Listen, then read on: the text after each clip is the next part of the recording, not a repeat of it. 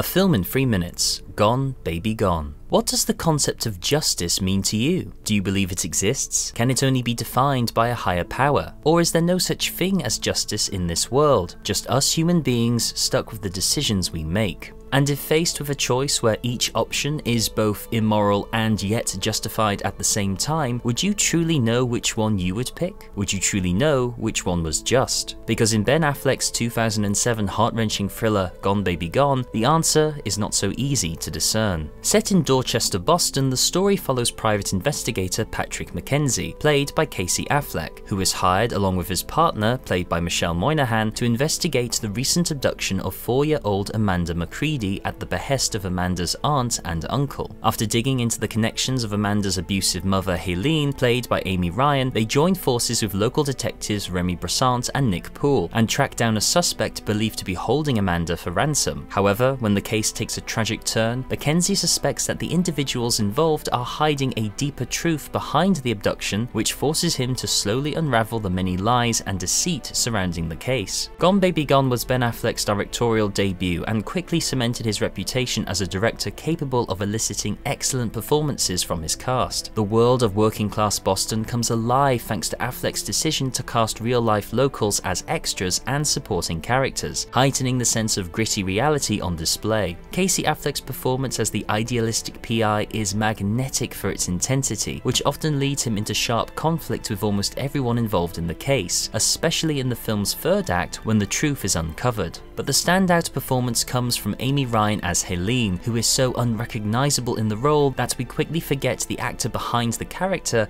and become absorbed into the story thanks to her presence. I don't got no daycare. It's really hard being a mother. It's hard raising a family, you know? All on my own. But God made you barren, so you wouldn't fucking know, so I understand, B, okay? You are an abomination.